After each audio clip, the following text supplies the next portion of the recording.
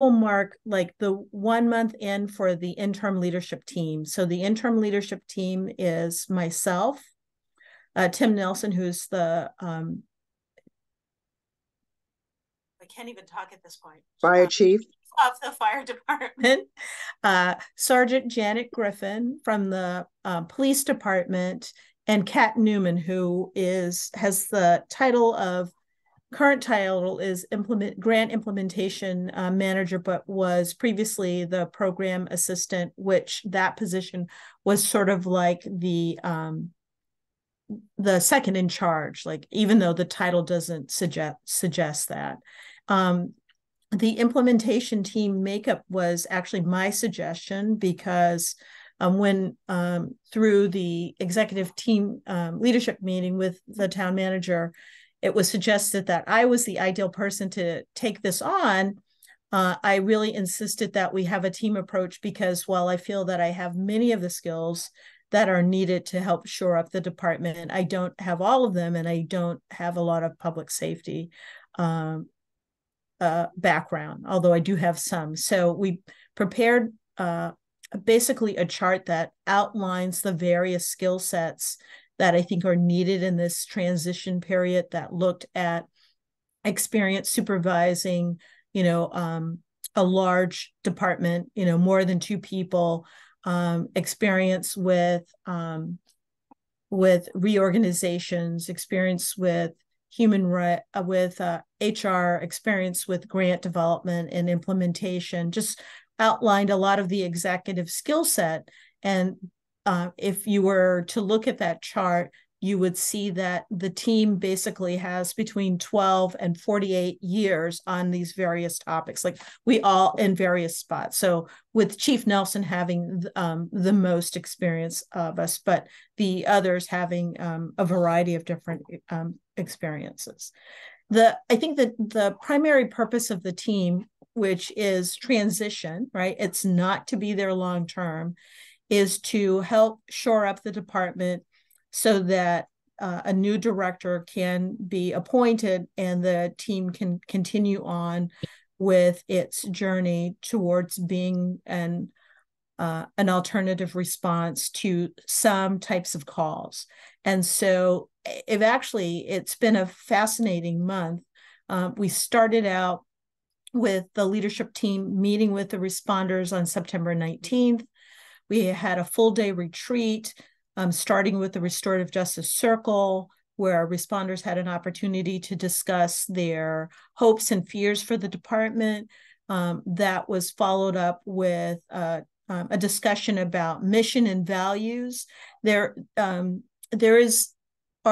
would say at that point, we're coming closer together now, but at that point, there was really 2 different camps among the responders about what their work should look like, with some leaning heavily into the social services space and others leaning heavily into the public safety space. And really, this department is meant to be sort of a combination of the two. Like it's got a very unique foothold in the work that they're that they're tasked with doing.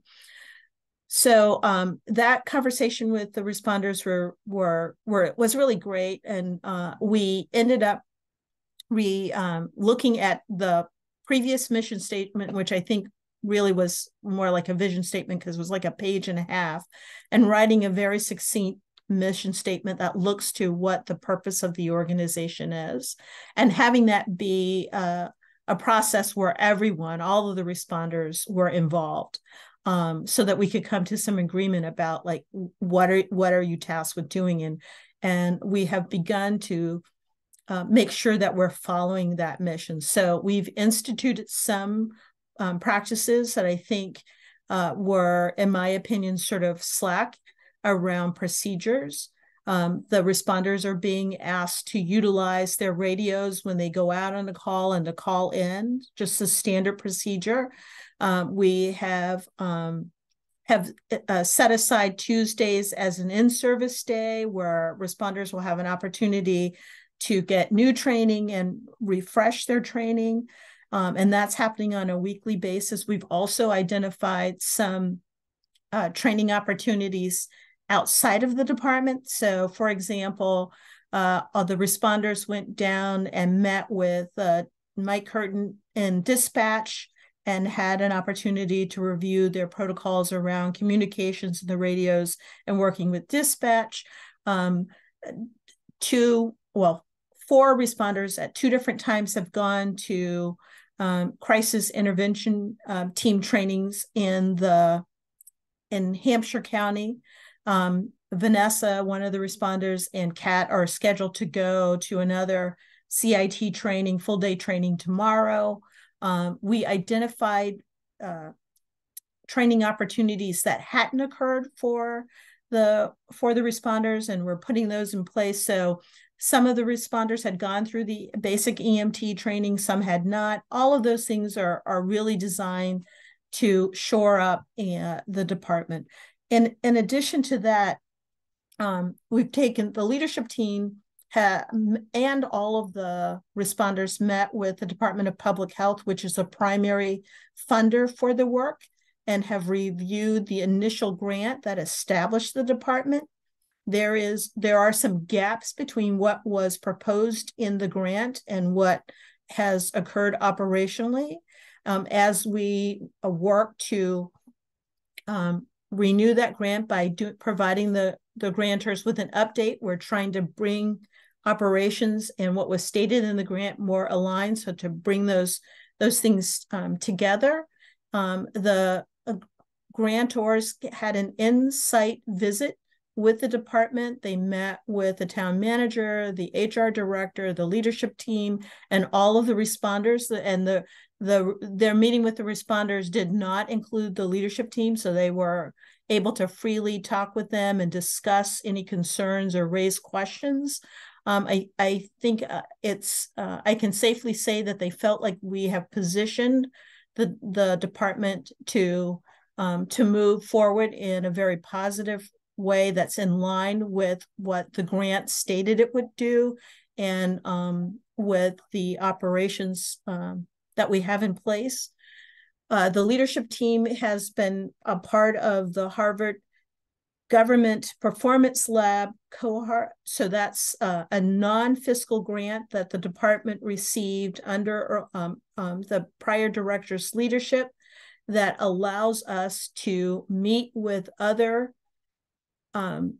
communities who are in the process of establishing similar departments. And I say similar because each community, as the more and more, we had our second meeting, or I had my second meeting with the Harvard Government Performance Lab cohort today. And each community and state is approaching this work very differently. There is no one, best practice. So, locally, that Northampton has established their model in the public health realm. In Amherst, the decision was made to have this as a standalone in public safety. We had extensive conversations today in our cohort with a gentleman from Virginia, where as a state, they have decided to set up regional responses. So that aligns with their 5 regional mental health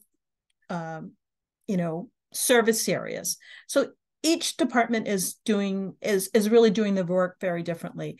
The affiliation with Harvard, I think, is going to bear a lot of fruit because they are providing us with information about some of the challenges that have been presented to the department around dispatching calls. I mean, it's one of the questions that I asked today in that Zoom meeting was, what resources, what data do you have about the startup time from conception to dispatch? And the response from Harvard, and they will send this data and I'll be happy to share it with you, was that on average, it takes a department 1.5 to 2.5 years to get to the point where they're dispatching calls. And we're just at that 1.5 year mark, not quite there yet. So, we, I think we're where we should be. The other bit of information from the Harvard Performance Lab was that most communities start with very few calls, call types. And so we're having that discussion about what the call type should be. And in fact, so this will come up, there's a little bit of course, overlap between DEI and CRESS because I'm wearing two hats. But so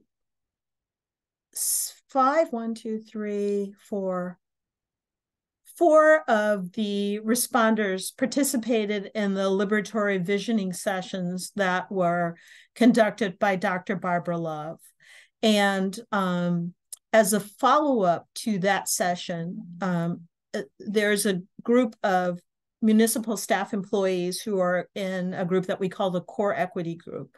That group meets monthly for 2 hours and works on DEI initiatives, self-learning, and with the goal that they're going to be seeds that are spread throughout the municipality.